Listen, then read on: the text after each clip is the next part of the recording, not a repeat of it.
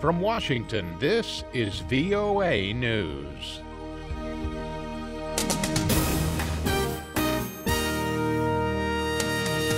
I'm David Byrd reporting. The World Health Organization says a new vaccine has proven effective against the deadly disease Ebola. Researchers say that the experimental vaccine has so far been 100% effective in trials conducted in Guinea. WHO Director General Dr. Margaret Chan says that the new vaccine could be what she called a game changer. It will change the management of the current Ebola outbreak and future outbreaks. The Ebola outbreak that swept through West Africa last year has killed more than 11,000 people. Most of the victims were in Liberia, Guinea, and Sierra Leone.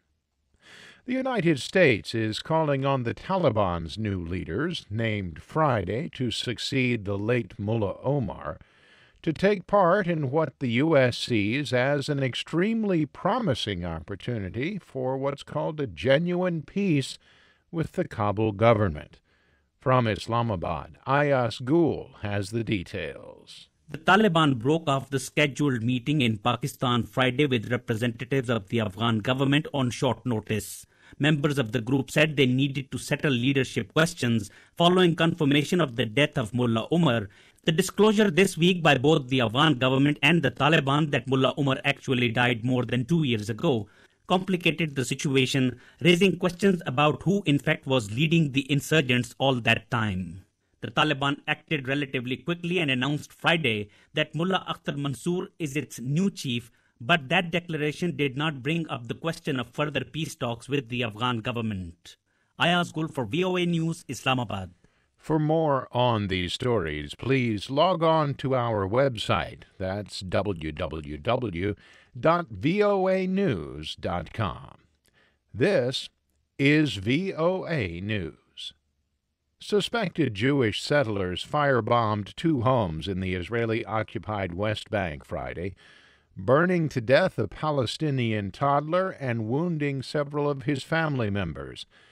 Israeli military spokesman Peter Lerner called the arson attack near the northern city of Nablus nothing short of a barbaric act of terrorism.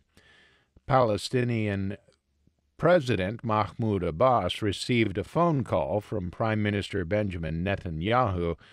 Netanyahu called the overnight attack reprehensible and horrific. We're shocked, we're outraged. We condemn this. There is zero tolerance for terrorism, wherever it comes from, whatever side of the fence it comes from. We have to fight it and fight it together. Hundreds of people joined protests, and there were sporadic clashes between Israelis and Palestinians as news of the 18-month-old child's death spread. The Palestinian Liberation Organization said it holds Mr. Netanyahu's government fully responsible for the attack.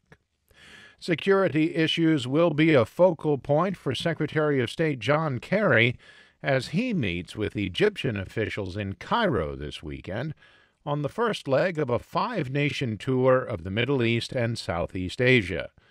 A senior State Department official said Friday the U.S. is deeply concerned about unrest in Egypt's Sinai Peninsula, where an Islamic State-affiliated militant group has claimed responsibility for a series of deadly attacks. In a Friday briefing, the official said Egyptians are facing serious threats from Islamic State-linked militants, and the U.S. needs to support the country's efforts to achieve stability.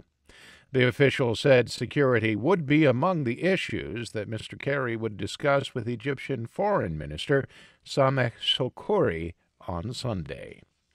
Reports from the town of Maiduguri in northeastern Nigeria say at least 5 people are dead after a suicide bomber struck in Gamboro Market on Friday.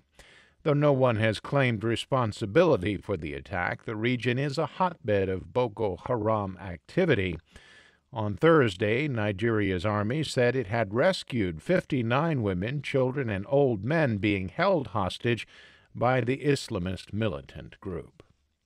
The man charged with the shooting deaths of 9 African-American churchgoers in Charleston, South Carolina, has pleaded not guilty to 33 federal charges. Dylan Roof entered the plea Friday during a brief arraignment in a federal court in Charleston, even though his defense attorney said that Roof wants to plead guilty.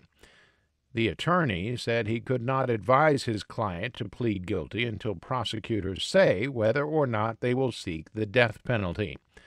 Roof faces federal charges including hate crimes and obstructing the practice of religion. He also faces murder and attempted murder counts in the state of South Carolina. For more, visit our website. I'm David Byrd. That's the latest world news from VOA.